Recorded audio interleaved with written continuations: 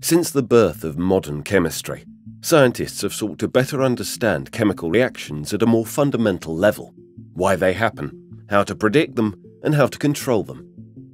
In chemistry, actually, all chemists really cares about what kind of product we can make from the original chemicals. Why every chemical reaction behaves very differently.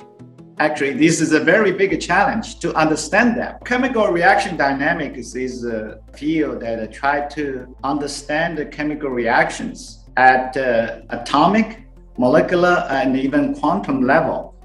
Tools and techniques developed by Xueming Yang, a professor at Southern University of Science and Technology and a research fellow at Dalian Institute of Chemical Physics, Chinese Academy of Sciences, enable scientists to deduce how reactions proceed at their most fundamental level and in unmatched sensitivity and resolution.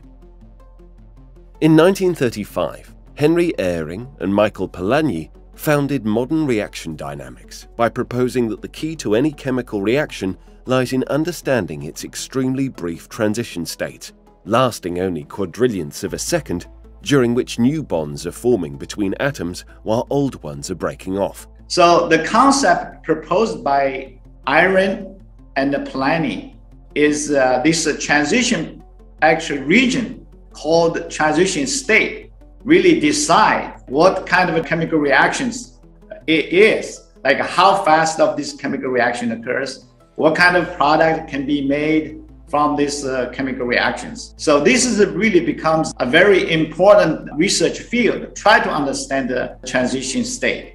In 1967, 1986 and 1999, 7 chemists were awarded Nobel Prizes for developing tools and experiments that could piece the processes together.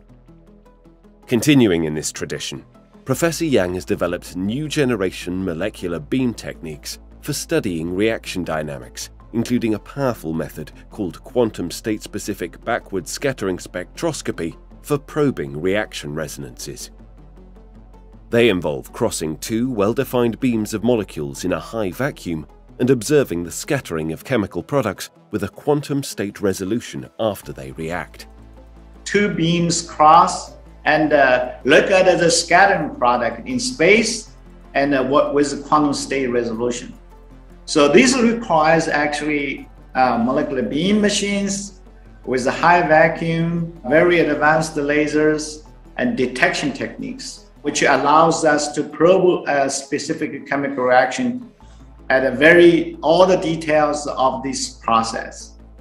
With so much detail in his observations, Professor Yang and his colleagues have been able to develop accurate physical pictures to describe intriguing quantum aspects of transition states in chemical reactions. He has made key contributions in the study of 2 important quantum chemical phenomena: quantum reaction resonances and geometric phase effects.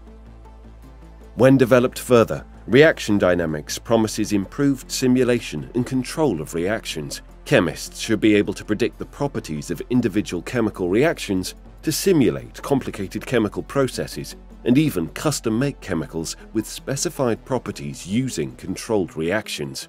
If we can predict every chemical reaction, its chemical reaction rate, how fast it is, and how that occurs, and we can really understand every chemical reactions that way, then I think chemical science will become a more accurate science, a more hardcore science, I will say. We can develop processes to control these chemical reactions.